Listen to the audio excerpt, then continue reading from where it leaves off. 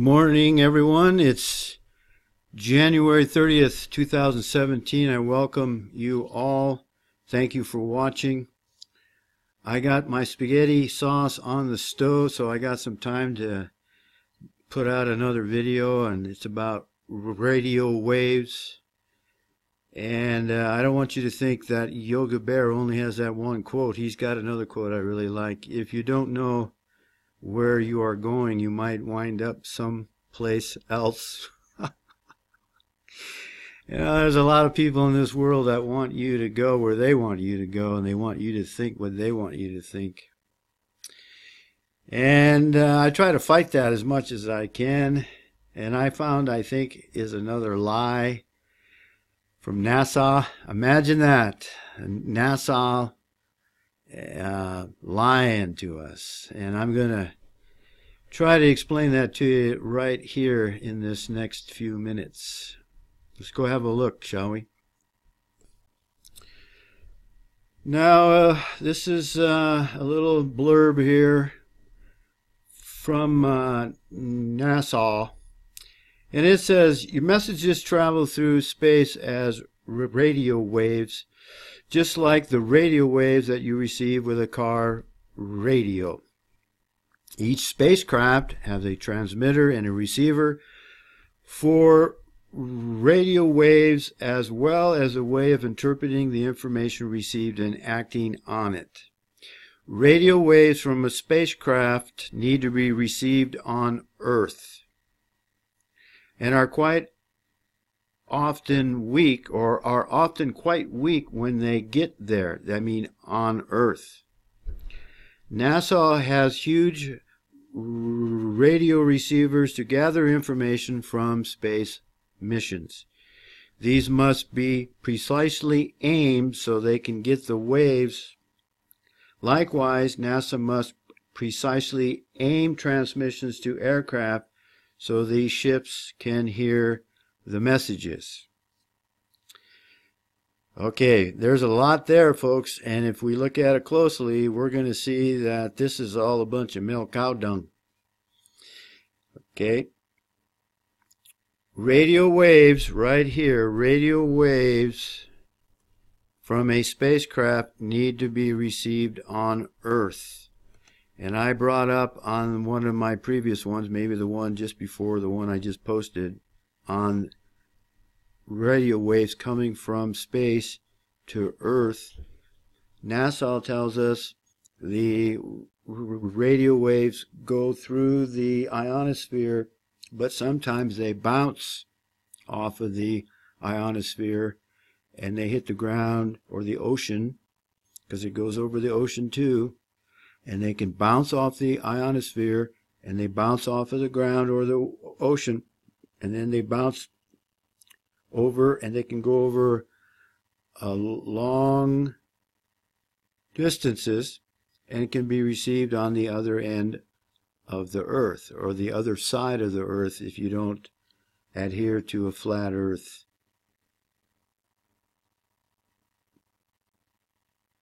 model. I didn't stutter, I just went slow. John Wayne.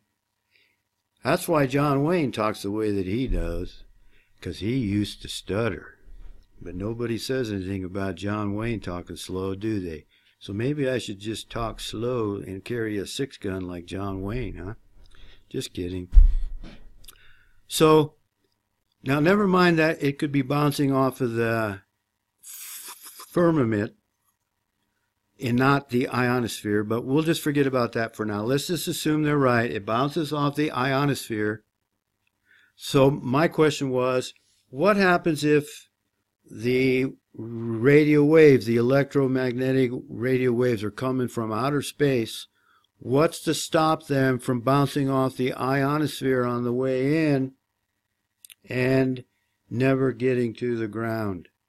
Never getting to these huge radio receivers that NASA says they have to gather information from space missions.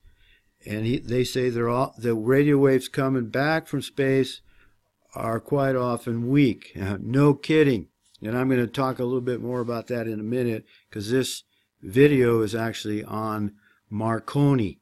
And I caught NASA, I think, in a lie, and I'm going to let you make up your own mind. But let me go on here. These huge radio receivers must be precisely aimed so they can get the waves. Now, wait a minute. Let's think about that. These spacecraft that are up there are traveling at 17,000 miles an hour. NASA says the ISS, I didn't say ISIS, the ISS is traveling at 17,500 miles an hour. That's 5 miles a second. But NASA is telling us that they have these huge receivers that can catch these waves that are often quite weak when they get here, and that's assuming they don't bounce off the ionosphere. So let's just give them the benefit of the doubt. We got these quite often weak waves, radiomagnetic waves, coming through the ionosphere right directly to where they want to be.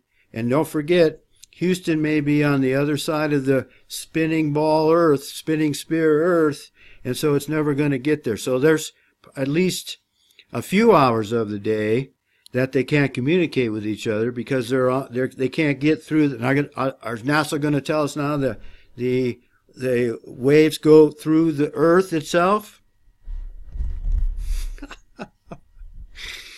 I don't know. Am I missing something here? I know somebody's going to come on here and tell me that I'm missing something and I'm stupid and I don't get it and all that. But, give it your best shot, alrighty? So anyway, the waves are coming through. They're very weak, quite often very weak, using their words, coming all the way from millions of miles away. They got these huge disks in order to catch these weak waves. The spacecraft is traveling at ISS is traveling at 17,000 miles an hour, but yet NASA says they got their transceivers aimed precisely at the spacecraft, and the spacecraft has got their aircraft or their transmitter aimed precisely so that it goes right into the transceiver of NASA, even though NASA may be on the other side of the Earth because it's spinning around. And, if you believe all that, I don't know. But let's move on to my other point I want to make, okay? Last night I found this video. I went looking for it. It's quite old. It's like 2010. So this is before NASA figured out they better stop lying as much as they do, and they haven't quit lying. It's just that it's harder now to catch them. Okay, I'm going to play the video. It's pretty short. It's actually on my hard drive, so I can hear it too at the same time, but it's going to be cool. Here we go.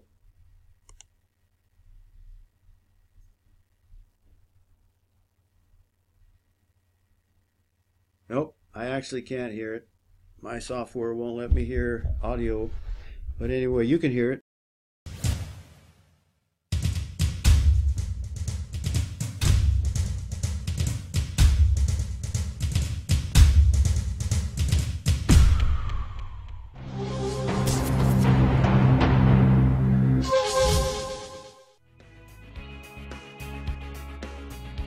Guglielmo Marconi's first radio transmissions in 1894 have spread into space for over 100 years at the speed of light. They passed Sirius in 1903, Vega in 1919, and Regulus in 1971. That signal has already passed over 1,000 stars. Anyone orbiting one of those stars with a really good receiver could detect Marconi's signal and know that we are here.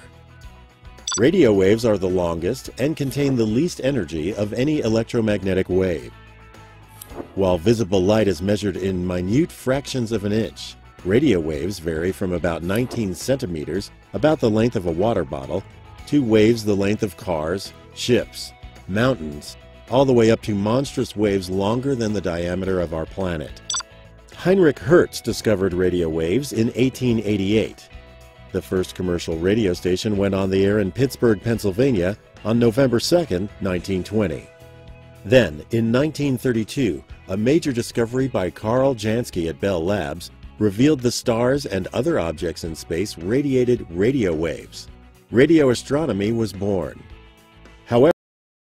However, scientists need giant antennas to detect weak, long-wavelength radio waves from space. The enormous Arecibo radio dish antenna measures 305 meters in diameter, over 3 football fields. Scientists can link the signals from an array of separate radio antennas to focus on tiny slices of distant space. Such arrays act as a single immense collector. This giant New Mexico array uses 27 parabolic dish antennas shaped into a giant Y, with each arm capable of stretching for 13 miles. Scientists have even spread these linked antennas across the globe. One of the largest stretches from Hawaii to the Virgin Islands and acts like such a powerful telephoto lens that a baseball sitting on the moon would fill its entire field of view. Many of the greatest astronomical discoveries have been made using radio waves. Pulsars, the existence of giant clouds of superheated plasma, which are among the largest objects in the universe, and even quasars, such as this one over 10 billion light-years away, were all discovered using radio waves. Radio waves also provide more local information. Astronomical objects that have a magnetic field usually produce radio waves, such as our Sun. Thus, NASA's stereo satellite is able to monitor bursts of radio waves from the Sun's corona. Wave sensors on the WIND spacecraft record the radio waves emitted by a planet's ionosphere, such as the bursts from Jupiter, whose wavelength measures about 15 meters. Radio waves fill the space around us to bring entertainment, communications, and key scientific information. We can't hear these radio waves. When you tune your radio to your favorite station, the radio receives these electromagnetic radio waves and then vibrates a speaker to create the sound waves we hear. We may not be able to tap our toes to the cosmic radio transmissions, but we certainly discovered much about our universe's grand cosmic dance by listening to them.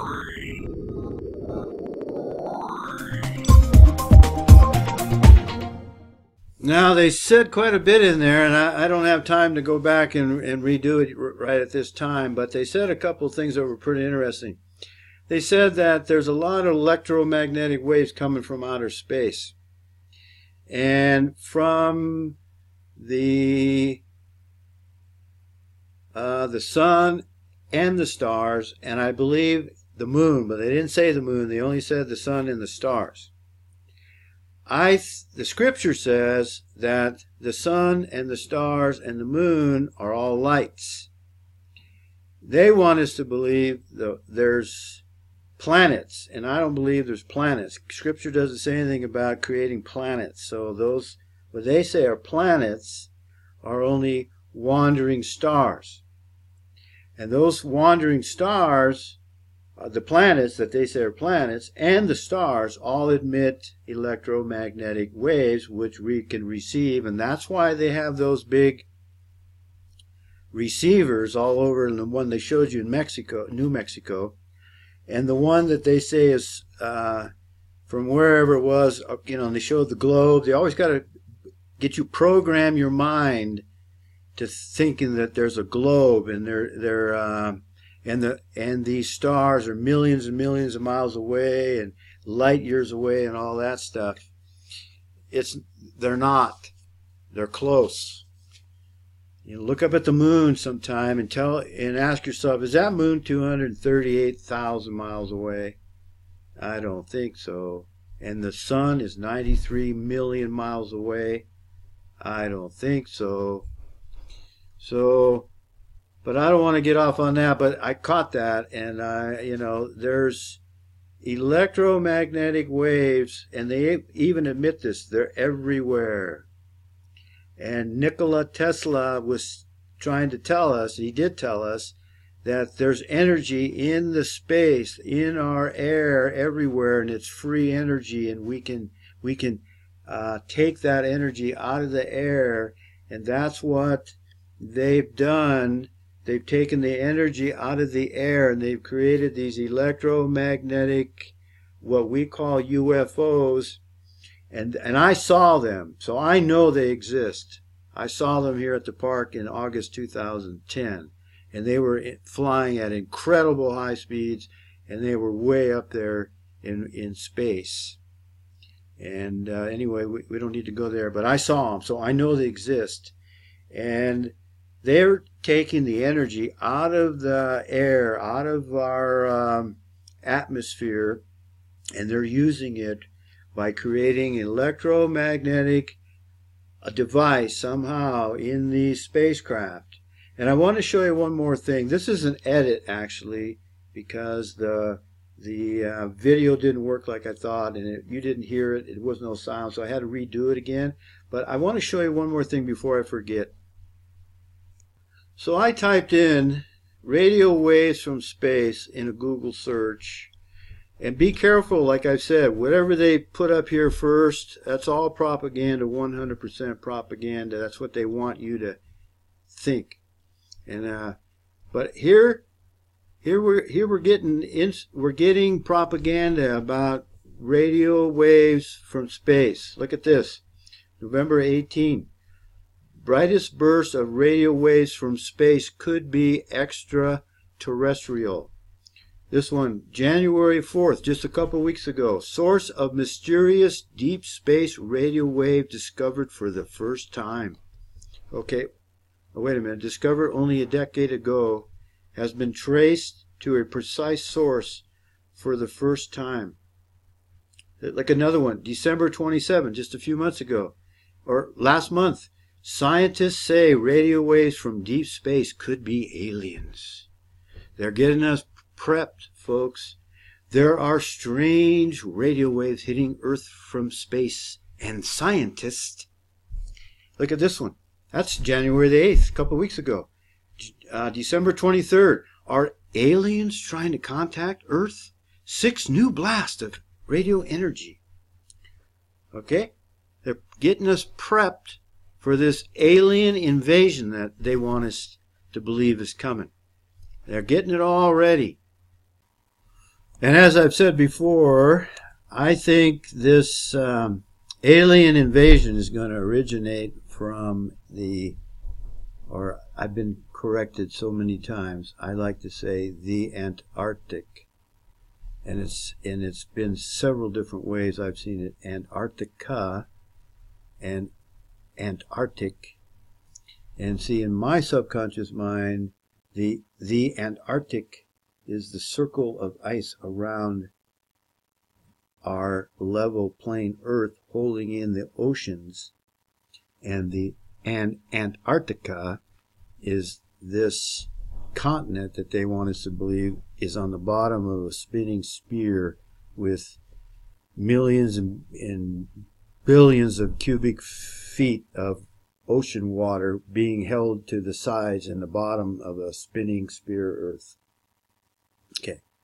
And I'm the crazy one. Anyway, I believe that they're going to bring this alien invasion out of Antarctica. I might be wrong, but what do you think? Video you watched said Marconi, Guglielmo, and I'm half Italian, so I really like when I find out about the fellow Italians that have done some inventions and innovations. And the Italians are part of the 12 tribes of Israel. And some people are going to say, well, you know, the Italians mixed, race mixed. Well, my mother's side maiden name, I'm not going to tell you what it is, but it's actually from Britain. So they somehow ended up down there in Italy. But that's a whole nother subject. I just want to keep reminding people who watch these videos that it was the Caucasian race that was a blessing to all the other nations of the world. They all use radio waves, they all use the telephone, they all use a lot of the inventions and innovations that the Caucasian race, which is from the 12 tribes of Israel, and they weren't Jewish.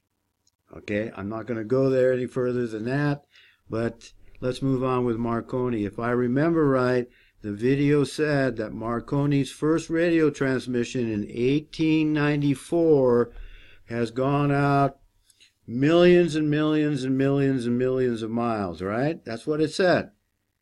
Well, let's look at this from Wikipedia. And I want to warn you, when you go to do a search, they're going to throw Wikipedia up first. The first thing they throw up at you, be suspect.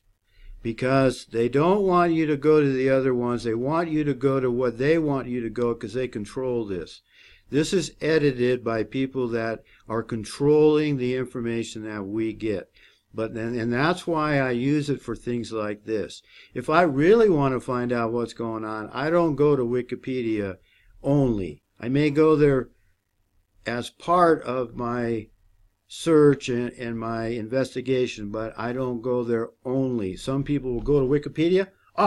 This is what Wikipedia says, and it disagrees with what you say, so you're wrong because Wikipedia is a, quote, reliable source, which is male cow dung.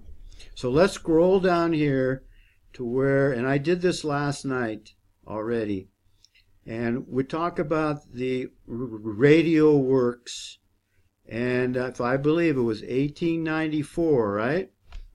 So I don't see anywhere in here where he actually did any radio transmission in 1894 per se, but okay, I had to come back. My spaghetti sauce on the stove was coming over the top, and then I got a phone call, but so I'm a little combuberated here. But 1894, here we are, right here. The only thing that I see that he did is he made an alarm ring across the room in his shop. But let's just say they got the wrong year, okay? Let's say it was 1895 instead of 1894. So right down here, in the summer of 1895, Marconi moved his experimentation outdoors and continued to experiment on his father's estate in Bologna. He tried different arrangements and shapes of antenna, but even with improvements, he was only able to transmit signals up to 1/2 mile, a distance Oliver Lodge had predicted in 1894 as the maximum transmission distance for radio waves. A breakthrough came that summer of 1895, when Marconi found that a much greater range could be achieved after he raised the height of his antenna, and borrowing from a technique used in wired telegraphy, grounding his transmission and receiver. With these improvements, the system was capable of transmitting signals up to 2 miles and over hills.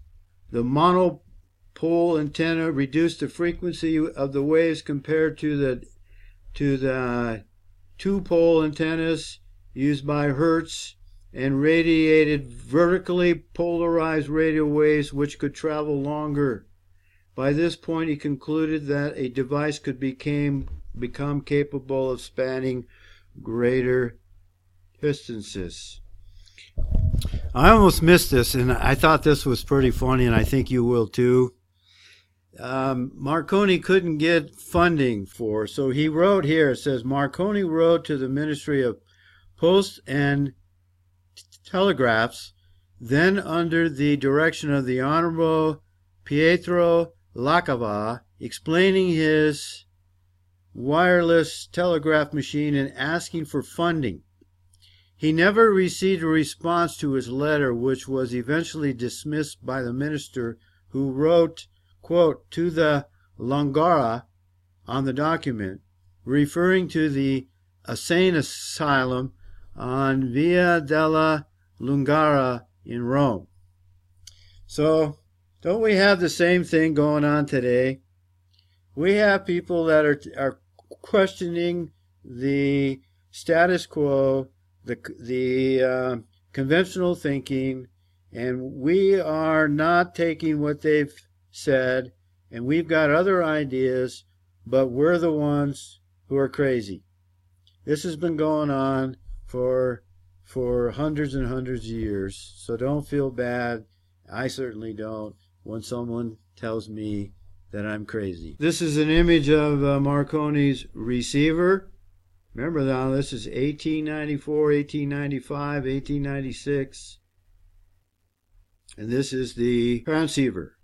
Marconi's transceiver, I believe the date is 1895. So one to receive and one to send. This is the one to send. And all these other stars that they say are millions and billions and light years away. The universe is expanding, and then they show people pictures, and NASA wouldn't lie to us, now would they? They're all telling the truth. They got that guy Hawkins, and they got Neil deGrasse Tyson, and they got the astronauts, and they got everything, and they're all wearing a tie. Yeah, my buddy told me, Charles, you should wear, he just called me, he says, Charles, you should wear a tie, and maybe people will believe you more, and, maybe put a suit coat on or something, maybe I wear a bow tie. Who's that guy, Neil Pye, or whatever his name is? Maybe I'll start wearing a bow tie, because that'll make it more credible. But me, I'm just a guy here in his home, and I stutter and stammer, and how, what the heck do I know, right? So anyway, I think we caught him in another lie, and it's just one lie after the other. And I'm learning more about radio waves all the time, and the antennas are important. I know that. I haven't got into the antenna too much, but I'll look into that too, and I want to learn a little more. And as I learn, I'll share with you. And I may switch my topic. I may get tired of this for a little while and take a break, and I'll move on to something else. And if you want to watch that, that's fine. And if you don't, that's fine too. And I want to thank you for subscribing. I hope you're beginning to see more and more every day the importance of embracing a love for the truth, because that's how we stop from being duped and deceived. See, I have a problem with D, top of my tongue. I'm going to bring that up. And I'll be training my subconscious mind from more often now, so that I can overcome my quote speech problem, so that more of you can watch me without I had one guy complain because he had to look up at the ceiling.